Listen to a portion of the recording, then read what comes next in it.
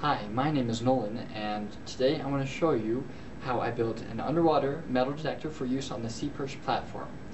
So it's not fully functional, but it's great for teaching concepts of electromagnetic theory using Faraday's Ampere's law, and also computer programming using a microcontroller, as well as how to build a sound amplifier using a transistor. So let's take a look at the device and see how it's working so far.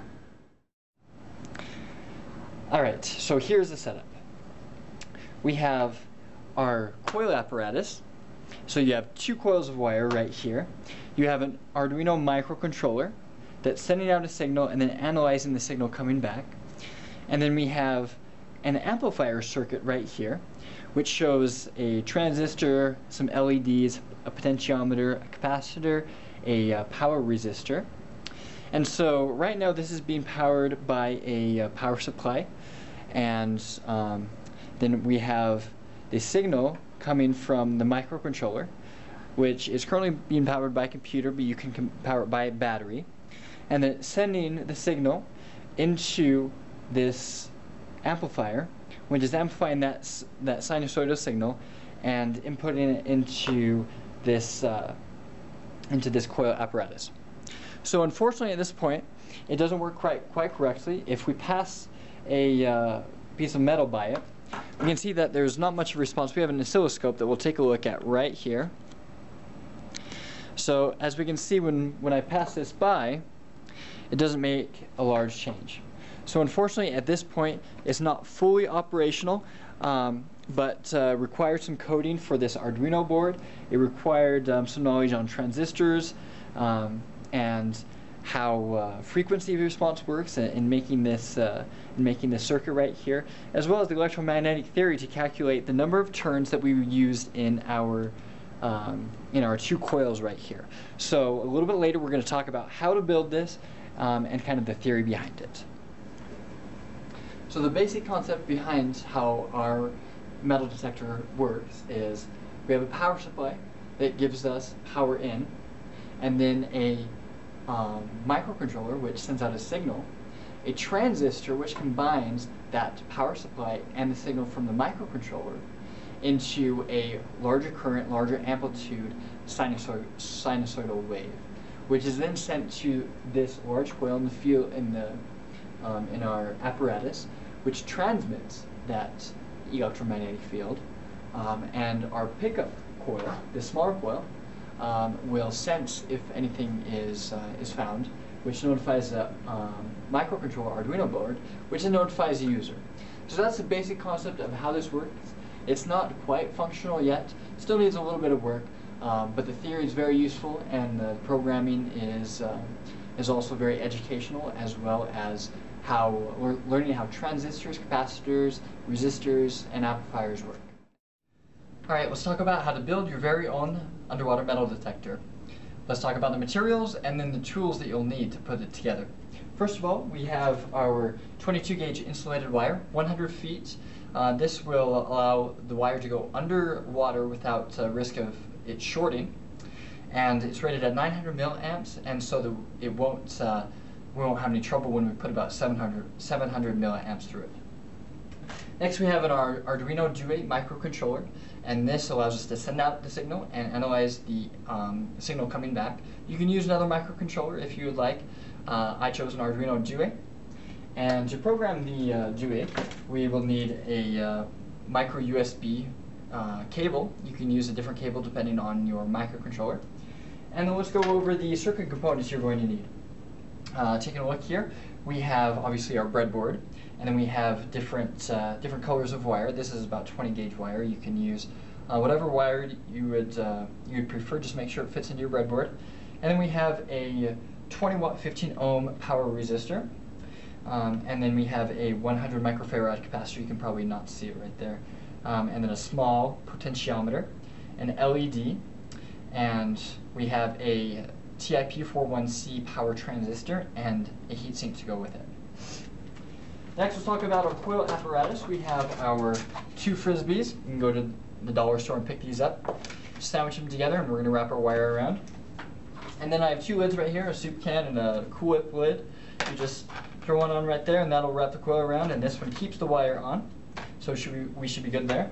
And then to hold everything together, you're going to need 5 8-inch zip ties. And then for your tools, you're going to need some wire strippers. You're going to need black electrical tape, a cordless drill, and an 1/8-inch drill bit to drill the holes into your frisbee.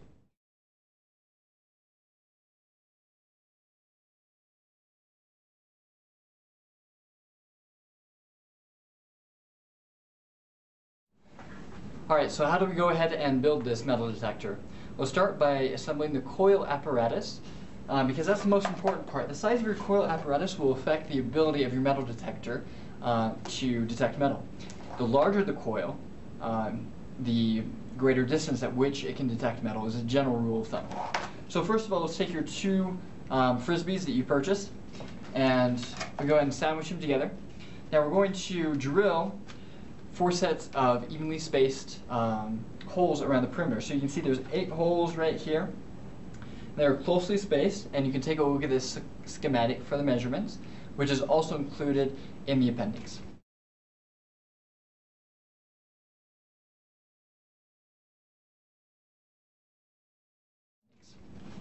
Once we've drilled these, then we can put together our frisbee. So let's go ahead and do that real quick.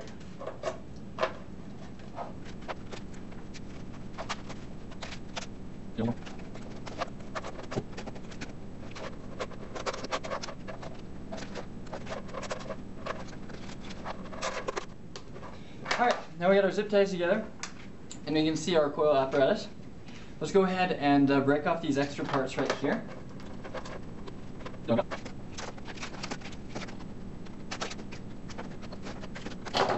Alright, so now we have our frisbees together, and oh, give myself a cut.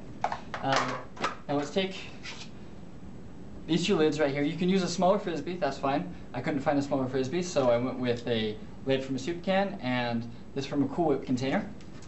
And so put them on top of each other, and then you're going to want to drill 3 holes, so 2 evenly spaced holes.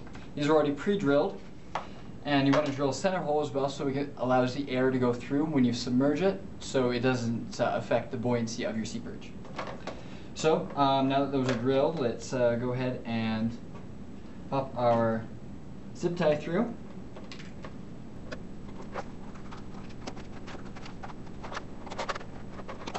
Alright, now that we have our coil apparatus, we need to measure the diameter of the field coil and the pickup coil. The field coil being the large one, the pickup coil the smaller one.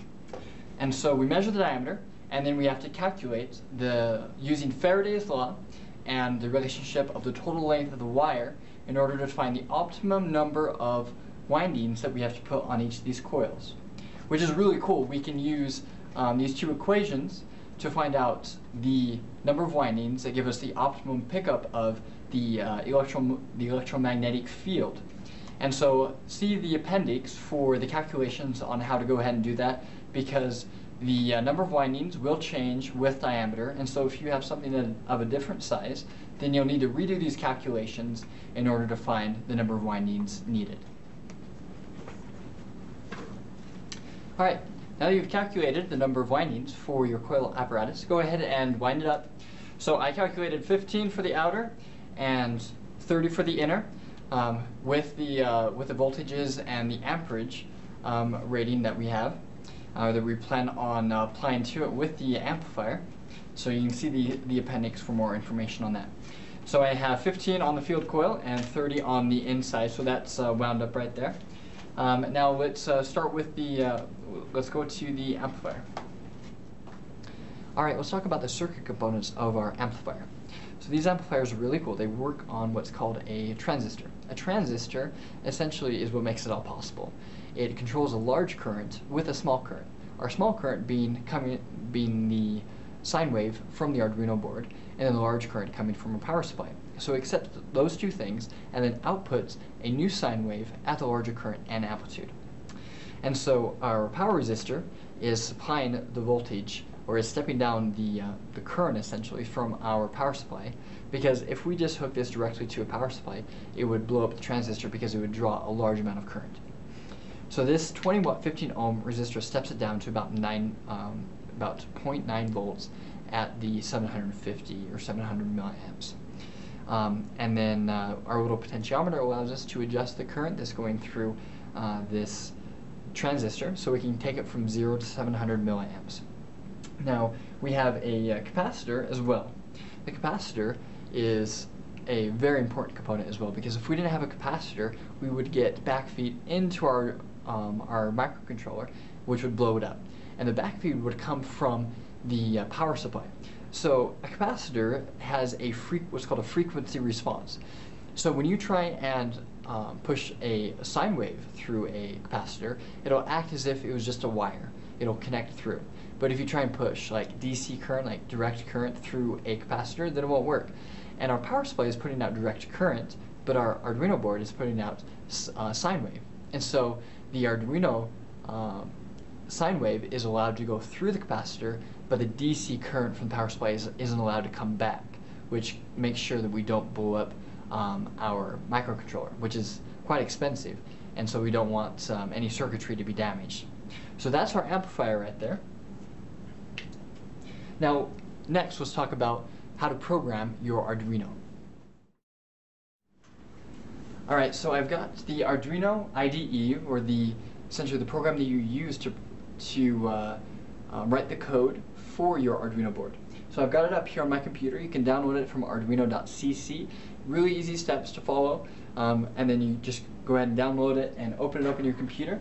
Hook up your USB to your Arduino board. Make sure it recognizes it, and if you have any trouble, there are forums online and some great tips on how to hook it up and make sure it functions correctly. So you just hook that up right there, make sure the lights are on your board, and then copy and paste the code provided in the appendix into your window, and then go ahead and click the upload button. So on the bottom it'll say, we'll go ahead and click it, it'll say compiling sketch. It'll take a few seconds, and then it'll transfer. You'll see a little blinking light on here that ensures that it is functioning correctly, and then it'll let you know when it's finished.